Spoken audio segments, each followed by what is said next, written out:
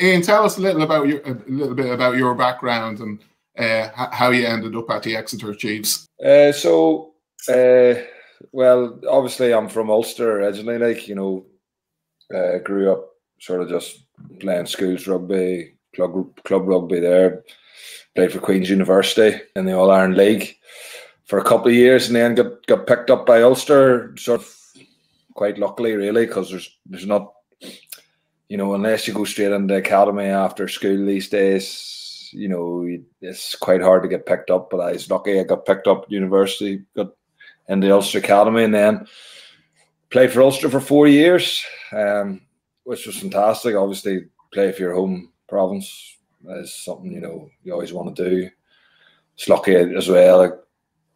I got a couple of Irish caps during that, albeit it was when the whole Ireland was picked in the Lions tour in 2009. That's how old I am. We're still playing, like. But I went to USA and Canada with the Irish senior tour was that year. So I got a couple of caps for Ireland then. But I was never really, you know, a nailed-on starter at Ulster, and you know, the opportunities obviously came across the water, and I didn't really know much about Exeter, but I got picked up by them, and it turned out to be a really brilliant move.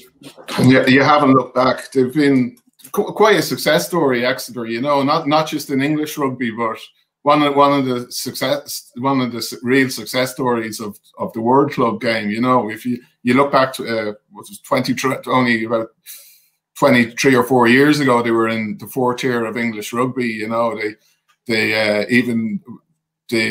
made it into the English Premiership for the first time in 2010, and since then you joined yourself in 2012, and since then they've been in 5 Premiership finals, winning 2 of them, and of course you've the European Champions Cup win from last season. They strike me as a club like that really do it the right way. You know, there was no sugar daddy for Exeter. There was no big tycoon looking for a hobby. You know, it was just all hard work and a real connection with the community there in Exeter. I think you're right. It's well, certainly when I first joined, there's still sort of like an old-fashioned element to it. You know, play hard, you know, off the pitch, enjoy yourself that way. You know, and like you said, is, you know, rooted in the community really. Like, you know, it's big area of the southwest England really. Like, you know, and big rugby playing area. So really, you know, to have not had a club in the top league before Exeter was quite amazing, really. Like, given the amount of, you know, people playing rugby there is down there. Like, so I think, you know, once Exeter started to do well, you know, the southwest really got behind us, and I just jumped on the bandwagon. Really, like, it was all sort of in place before I was just lucky that I, you know, got to get up in the podiums there with the rest of the lads, like, you know. And you're being a bit modest now, Ian. Come on, you know, you've been with the club for 9 years, and you know you've been central part in all their success. The pinnacle, I guess, was the Champions Cup win last season over Racing. Great final and fantastic performance from your guys. You lost, unfortunately, to our guys. Your thoughts on the game and where it was won and lost? It's a tough one. It's very disappointing for us. I think, you know, we had a good opportunity. If you're ever going to beat Leinster, you have a home quarter final against them. You know, off the back of a brilliant year last year. You know, we'd played them a couple of times already in previous Heineken Cup campaigns, and I think we thought this time it could be different. Like, but you know, it's the same story really as the other games with good bits of play. Like, it went 14-0 ahead. But they're you know, they're a good team, and they know what they're doing, and they do the basics really well. And I think as well, you know, they have a good game plan for all the big games they play, and you know, they always execute it. And you know, there's areas where we felt ourselves that we probably slipped off a wee bit. And like you said, the very clinical performance by Leinster, you know, the set piece tries they scored, and you know, once they got in the 22, they tended to get points. Like, so, made it very difficult for ourselves. We still think we can beat Leinster, mind, but just not this year. Like, but I'm curious, Ian. You said there you still think you could beat them. But I was wondering, like, based on form and how they were going, and maybe how they're playing maybe a lot better than Leinster would have done back in whenever the last year's quarterfinals were, when Leinster lost to Saracens, and that was when you guys were at your peak. And maybe this year Leinster looked to have taken a step up, whereas maybe Exeter aren't having the dominance in the Premiership that they're having this year. Going into the Leinster game on the weekend, and maybe based on how the form book might have been a little bit different, like, were you confident? Were you a little bit skeptical? Like, did you consider yourselves as favourites going into the game as in a home quarterfinal? It's hard to know. I wouldn't have said we would have built ourselves up as favourites or anything like that, but I think we thought that it's been a strange year, obviously, you know, with the Autumn Nations Cup, and we've hardly had our internationals play for us at all. There wasn't a great break between seasons, so sort of, you know, battling through in the league a wee bit, and I think we thought, you know, we're sort of getting the lads back and would sort of freshen ourselves up for the Heineken Cup, you know, even though, like you say, it hasn't been as good a year so far as in previous seasons. I think we thought, you know, we'd freshen ourselves up. But, like, you know, Heineken Cup games, especially we get to the latter stages against the big clubs, it means small margins.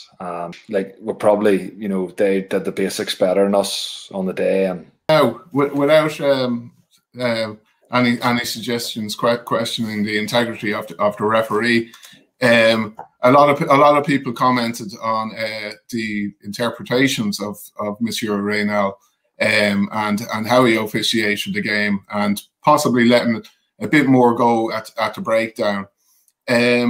How does this affect a player, or does it, when you're used to a certain style of refereeing, certain interpretations, and then you come up against a referee, do you struggle as players, as a group of players? We've talked about it Europe before, how some of the refereeing can be different to the way English referees ref it, particularly around the breakdown, like you say. And we've talked about trying to adapt to that. Obviously, breakdown is a big focus for us in Europe anyway, because, like you say, different interpretations. French referees, Irish referees you can get as well, and it's not an easy thing to it's not an easy thing to flick between. You know, there's something you would get penalties for in the Premiership that, you know, are let go in Europe. So you just have to have a massive focus on. You can't be relying on the referee. You got to try and take him out of the game as much as possible. Shot to the head, and anytime you see a big hit, like, because it was a big hit, go anywhere near the head, you think to yourself, trouble. Yeah, exactly. So I think we're all just holding our breath, going, you know, anything could happen here. I mean, this could be anything. I mean, and I think we've talked about it as well. It's not going to change. So they've decided that that's what they're going to ref, and that's not going to change. So it's up to us now to get our tackle heights down, because if we don't get our tackle heights down, like, I mean, that's probably a 50-50 call there for Johnny on the weekend. Do you know what I mean?